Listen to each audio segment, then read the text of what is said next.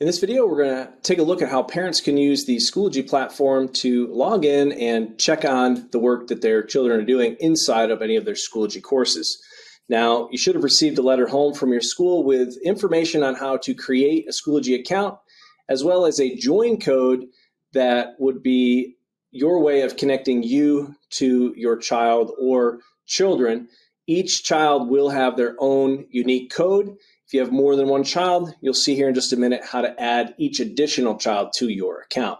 So you're going to go ahead and navigate to the Schoology login page, which is app.schoology.com/login, or you can go to a mobile device. You can download the Schoology app, and you'll use your credentials to log in there as well. So I'm going to go ahead and log in here and take a look. Okay, when you first log in, you're going to go ahead and be presented with the Schoology kind of dashboard here.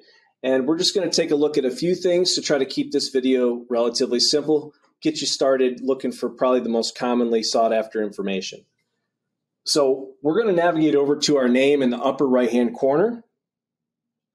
We're going to drop that down, and it should list at least one of your children underneath your name. Now, if you have more than one child, at this point here, you can use this Add Child button to go ahead and use this join code for your other child or children and add them in under your name.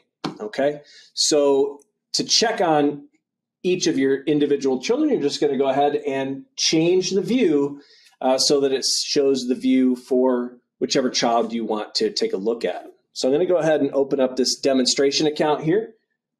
And it's going to change the view just a little bit of Schoology. The big thing to note is this light blue bar across the top where it'll say you are viewing as, and then your child will be there. So now that we're in here, what we want to do is just know what we're looking at. This is the student activity, just kind of a stream of recent activity that's gone on inside of this, inside of your child's Schoology experience. Different classes, all that information kind of consolidated into one list. Over here, you'll be able to quickly navigate to things that have been recently graded in different categories like assignments, tests, quizzes, discussions. You'll get a real quick glimpse at what may be overdue and a quick glimpse at what is upcoming. Now, these two things here all relate to their calendar, and a quick way to get to the calendar is to go to this calendar button right here. It will open up the student's calendar here, and you can see a list of all the assignments that they have posted across the different days of the week within the month. You can change months by using this button here. You can change from month view to week view to day view, depending on how you prefer to see it. All you have to do is just simply click on the name of these different assignments. So I'll go ahead and put my mouse on this here. It says Bell Ringer.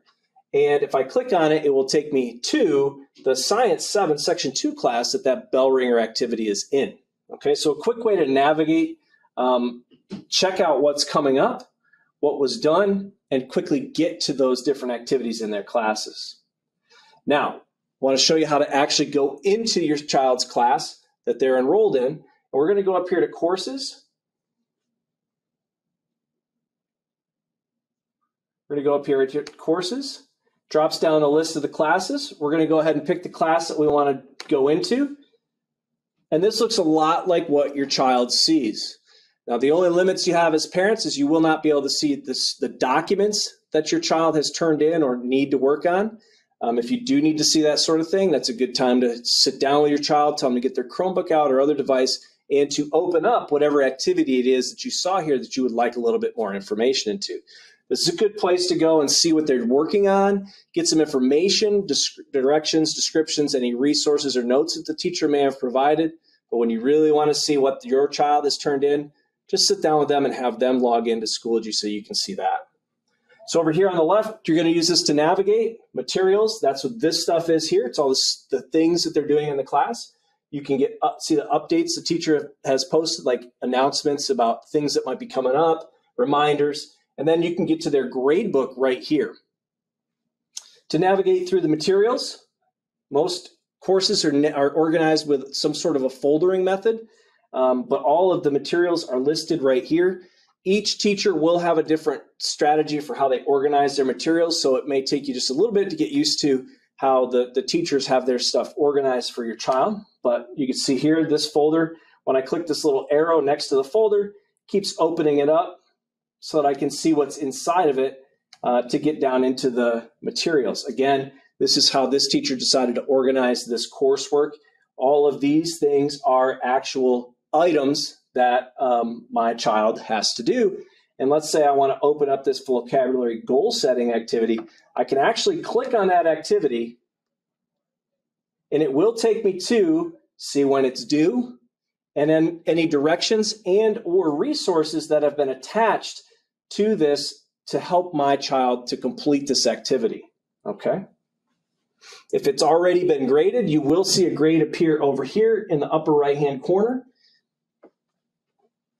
Now, as far as grades go, we can see a quick summary of all the grades right here over in the grades section.